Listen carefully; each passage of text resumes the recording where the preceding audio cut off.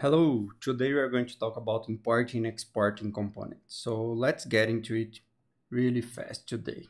Okay, here we have the root file, like where you have our main component. So it's mentioning the previous video about your first component. You remember that you did the profile and the gallery, and that's fine. And then we have inside the gallery like 3 profiles. We already talked about this. So I'm going to continue here. So what you have everything in the same file. In this case, it's like in the app.js. So in our example, it's also in the app.js. So you get the idea.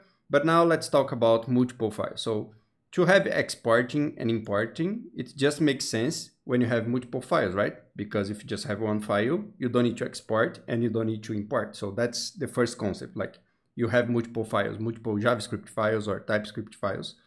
And you have 2 ways to import and export files in JavaScript, but you're not actually importing and exporting the files. You can export like a piece of the file, and usually with React, we are going to export what? A function, because our components are functions. So the first thing that you can do, you can create a new JS file, and then you can export your function, because the components in modern JS, they are functions. And you have 2 ways. The first way is using the default. So we don't provide the name. You say, okay, I am exporting something, but you don't need to know the name to import. So you can just use the default. And you also have a way where you can put the name. So it's called default and name the export. You're going to see the name of the export in a moment. So here you have like the app importing the gallery from the gallery file. And you can see the export default here. Okay, and you are going to understand like how to import correctly, depending on if you use the default or if you use the named export. So let's continue here, and you have the gallery defining the profile, but it's not exporting the profiling there, but it's exporting the gallery as a default export. And then you have the app that is importing the gallery, okay, and then it's exporting for the application to run this component that is the root component of this app. Notice that you don't need to put the .js here in most of the bundlers, and if it's TSX or JSX as well, usually you can just hide the extension here and it's going to work without any problems. But let's expand a little bit here and understand like a few ways that you can do it. So the first way that you can just export use default. You can also export using the name of the function. So you could do like this. And you can also export like both. We could have one with just with the name of the function and other without the name. But I don't recommend that you mix this. I think it's better to just use one type of export. And here, I'm not just reading the docs to you, I'm also giving my opinion. I would say that it's better to use named exports because you named your variable and then you can import with the same name everywhere in your code so you have consistency. Let's look why I'm saying that. Let's scroll down a little bit and you can see here like when you use the default, you're going to export like this. But the difference is that this name button here, when you import the default one, you can use any name. So if I change this from button to B, it's going to work. But as a developer, I don't like this because I want to have the same consistent name everywhere. Now in the named import, you need to use the curly braces and you need to use the same name. It's like destructing this file in the named exports function here.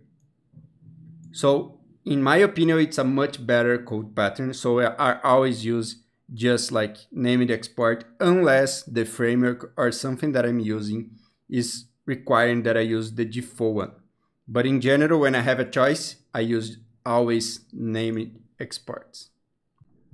And also one thing that is very important to understand here, that like this, if you just have the export default without any name, that's even worse because that's going to cause a problem when you are debugging your code. Because in this case, this component has no name at all. So you can see there is no name even for the function inside the file.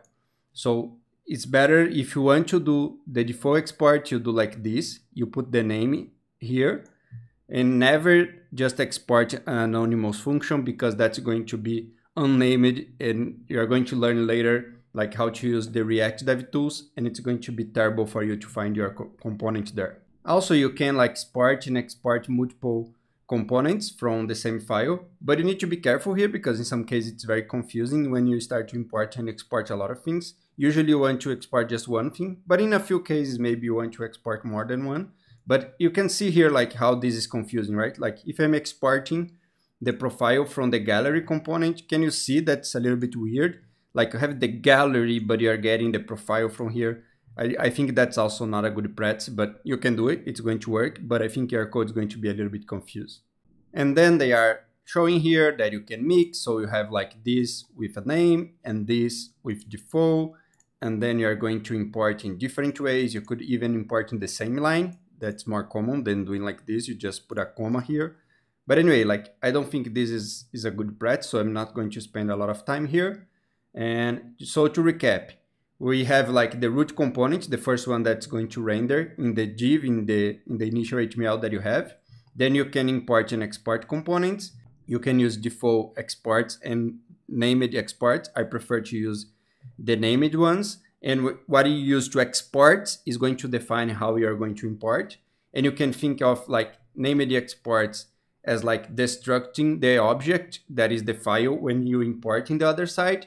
And you can also export multiple components from the same file, but I also don't recommend that you do that. And to wrap up here, they also have a challenge that you get this profile from this gallery and you move to a new file. So it's going to look better because you're going to have like one component being exported for one file. I think this is a better approach. So you should be able to write here how to export this component from this profile.js file here.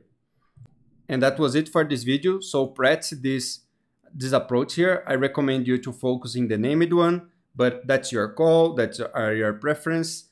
If you like this video, please share with your friends and also press the like button and subscribe. See you in the next one. Bye bye.